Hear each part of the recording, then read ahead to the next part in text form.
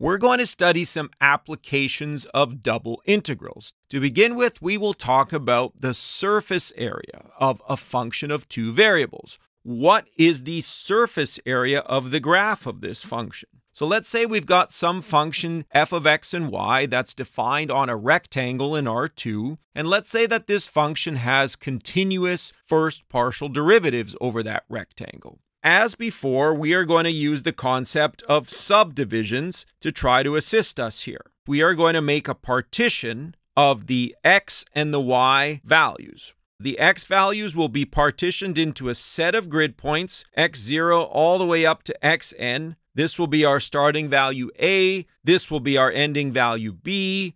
xi will simply be a plus I bunches of delta x, and delta x is going to be b minus a over n. So this means we are going to have n equal subdivisions in this x partition. This would be x0, x1, all the way down to xn like so. Y will have an initial point y0, which will be c, y1, all the way down to some yn, which will be d. There will be a general point yj, c plus j delta y. And we are going to use the same number of subdivisions for the y variable. Now, generally, we don't need to use the same number, but for simplicity of our explanation, we will do so. So over here, we'll have a y0 and a y1, and this will go all the way down to some yn. This is going to create a set of grid lines on our region. And if we do the same in each direction, this will create a series of rectangles. Now, somewhere in this region, there'll be a general rectangle, Rij, as normal. So we are going to approximate the surface area above each little rectangle, Rij. Now, to think of it, we will draw in our region. Here is rectangle Rij, and directly above it is the function that we're interested in. So right above that, there will be some little patch of the function right here. So I'm going to call this area patch Aij. It's directly above this rectangle Rij that we used in our subdivision. Now this Aij generally looks like some curved patch, something like this. We're going to take this corner point to correspond to some location xi and yj. We are going to approximate it with a parallelogram, and the parallelogram is going to have the same side lengths as that curved patch over that rectangle. Now, why do we want to use a parallelogram? Because it's a linear surface, and we know something about the area of a parallelogram. Now recall that if we want to figure out the area of a parallelogram, we need to know two vectors that correspond to the following. There's going to be some vector A here that forms the side of the parallelogram on one side, and then there'll be a vector B here that forms the other side of the parallelogram. The area is just going to be the length of that cross product of those two vectors.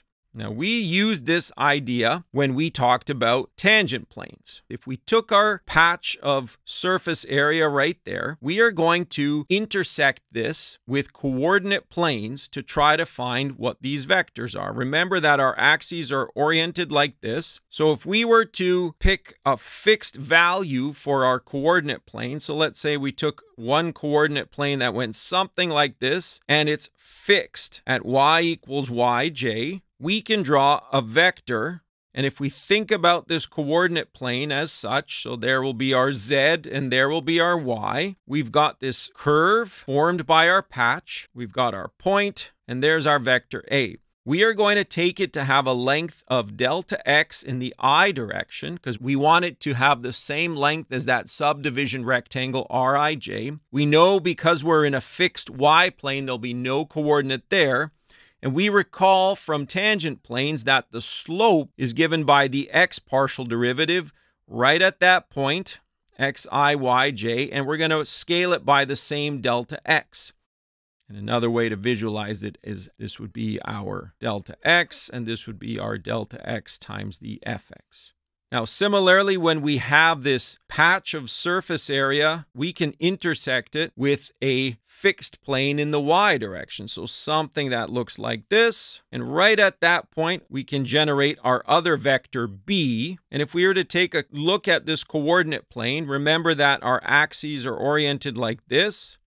And if we are fixing it at some x equals xi, and the plane that we are going to see right here is going to have a curve. There will be our vector. It will have 0 contribution in the x direction. We're going to set it to have a delta y length in the y direction to match the size of the Rij rectangle. And then in the k direction, the slope here will be given by the partial derivative with respect to y, weighted by this same delta y in the k direction.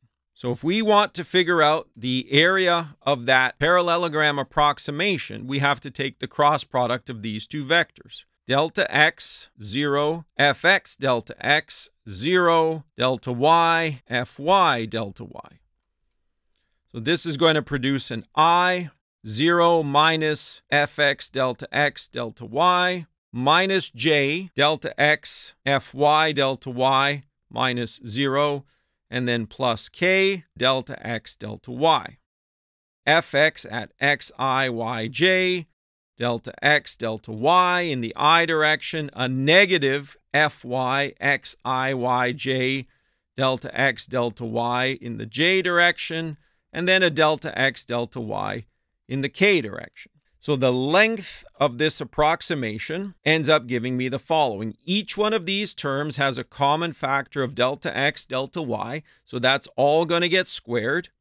Then I'll have an fx squared, an fy squared, and a 1. Remembering that all of these points are at xi, yj. Each one of these terms is positive. The area of this patch is approximately given by the square root of fx squared evaluated at xi yj, fy squared evaluated at xi yj, plus 1 delta x delta y. So then the total surface area, our approximation of it, is then simply just going to be a sum I equals 1 to n, j equals 1 to n of all of these approximations to these patches. I equals 1 to n, j equals 1 to n, square root fx squared xi yj, fy squared xi yj plus 1, delta x delta y. Now this ends up being a Riemann sum for this function in the green box. We are going to now define the total surface area to be the limit as n goes to infinity of this Riemann sum. And I'm just going to switch the order up and write it as 1 plus fx squared, fy squared, understanding that each one of those partial derivatives is evaluated at xi yj. Since these fx and fy are continuous on R, that means this function here is also continuous on our rectangle R, which means that this is integrable on R. That means the integral will exist. The surface area is now a double integral over that rectangle of fx xy squared, fy squared at some generic xy with our dA.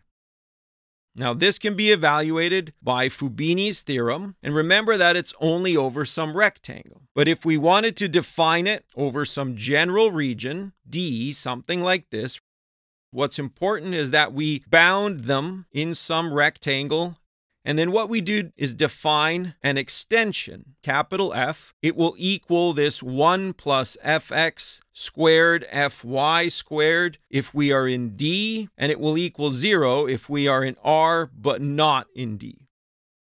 The surface area over some function f of xy defined on some region D in R2 is simply a double integral over that region, 1 plus fx squared fy squared dA, and we can use Fubini's theorem to evaluate this, just like we would before. So to try to illustrate this, let's find the surface area of the function f of x and y is 1 plus 3x plus 2y squared above the region D, where D is going to be given by this illustration. D is this entire triangular region there. So the surface area is given by this integral, as we've listed before. Now what we need to do is decide how best to describe D. As it stands right now, it is easiest to define D as a type 2 region. Type 2 means that the y values are constant. Y goes from 0 to 1. And now we need to figure out the x boundaries. Well, this line has a slope of 1/2, and that means x is 2y. So the x value will always be greater than 0, but less than 2y. And it's easiest to see that if we just draw one of these horizontal slices, discuss the endpoints. This will be at 0 and y, and this will be at 2y and y. The x partial derivative here is a 3. The y partial derivative will give us a 4y. Note that both of these are continuous everywhere in R2, so we have no worries about the existence of this integral. So the surface area is going to be an integral from 0 to 1, an integral from 0 to 2y, 1 plus 3 squared plus 4y squared, and that 4y is in a bracket. Integrate x first and then y. We'll have 10 plus 16y squared. Because this is a constant with respect to x, the x integral will be very straightforward. I'll have x times 10 plus 16y squared evaluated from 0 to 2y, and then that result will be integrated over y. This is going to give me an integral 0 to 1, 2y into 10 plus 16y squared dy. To integrate this, I need to make a substitution. U is 10 plus 16y squared. Du will be 32y dy, would be 16 times 2y. And the reason I'm doing that is because I have a 2y dy present. If y is 0, this tells me that u will be 10. And if y is 1, this tells me that u will be 26. So my new integral will be an integral from 10 to 26, the square root of u times 1 over 16 du. So this is going to give me 1 over 16 u to the 3 over 2 divided by 3 over 2 from 10 to 26. 1/16 times 2/3 times 26 to the 3 halves minus 10 to the 3 halves. This is just going to be 1 over 24, 26 to the 3 halves, 10 to the 3 halves. So once you've got the surface area formula, you have in principle a way to calculate the surface area for any function z equals f of x and y.